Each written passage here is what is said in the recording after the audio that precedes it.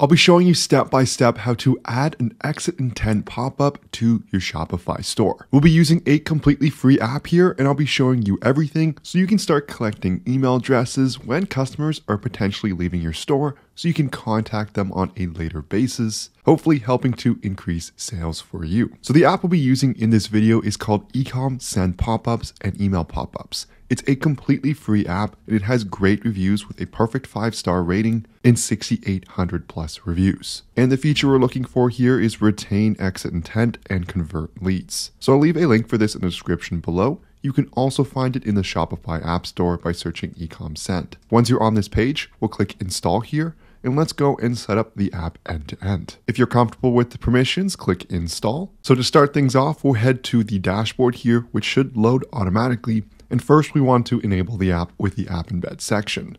So there should be a button here on the screen. So if I click enable app embed, this will open up our Shopify theme section.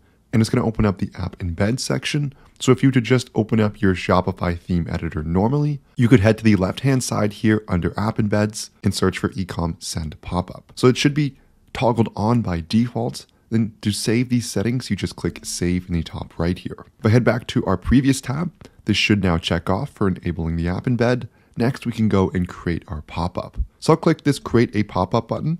This will open up our next step and I'll click create pop-up. So I'll just go for the simple opt-in pop-up here. I'll click create and there's going to be quite a few settings in which we can edit.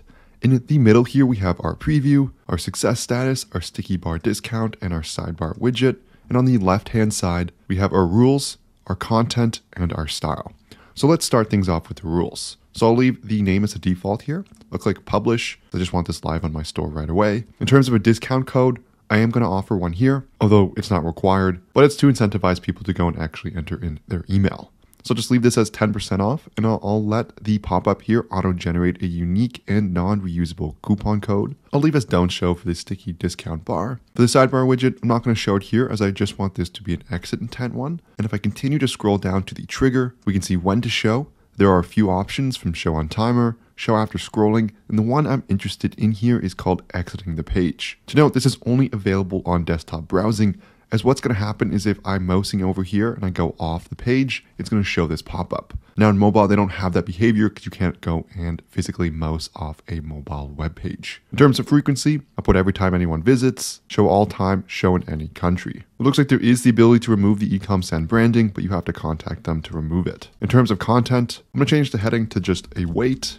Exclamation point. I'll leave the description the same. I'll just ask for the email address. You could remove this secondary button that says no thanks as well. I'll just leave it on here. There just is the option to do so. You can also even remove the primary button. However, I'm not sure why you would do that there. Success status. So this is when they've entered in their email. They're going to get their discount code. And we have error text here. So invalid first name, last name, and so on. In terms of style, let's go here. In terms of the logo, you can add one for your store, then change the logo width. There's the display size, the alignment, the image position, and the colors. This is probably what you really want to change here, is you want to make it match the theming of your store. Let's say your store uses all red buttons. So the primary button, I would maybe change it to the same red that your store uses. You can also enter the hex here to match it exactly. This is going to create a consistent branding experience between your Shopify store and this exit intent pop-up app. There's also a mobile preview here so we can see what it looks like on mobile as well.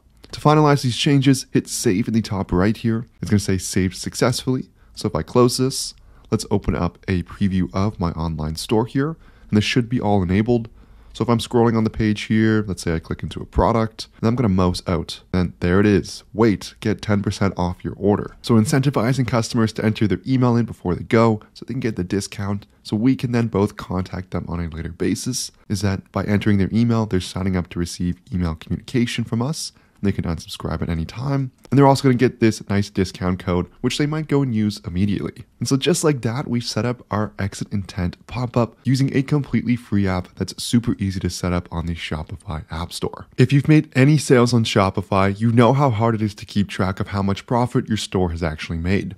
And that's where Profit CALC comes in. It's a sponsor of today's video, and it's a one-click profit calculator available for your Shopify store. Once set up, all you have to do is select the date range you're looking for to get real-time calculations so you can see how much money your store has actually made. It's going to include a ton of different metrics and analytics and details so you can start making smarter business decisions. It's also going to sync seamlessly with all your different ad accounts from Facebook, Google, Snapchat, Bing, Pinterest, and TikTok. It has many cost of goods sold syncing options, and it's just going to gather everything in one place. It's going to save you from having to use spreadsheets. There's a 15-day free trial so you can test drive everything for yourself. All you have to do is head to the Shopify App Store and search Profit Calc and look for this logo in the top left. There's also a link in the description below to bring you to that app page directly. So a super cool app, so make sure you check that out there. So this is going to conclude the video on how to set up an exit intent pop-up for your Shopify store. If you enjoyed it or it helped at all, make sure you like and subscribe to this channel. If you have any questions, leave a comment, but thank you so much for watching, and I'll see you in the next video.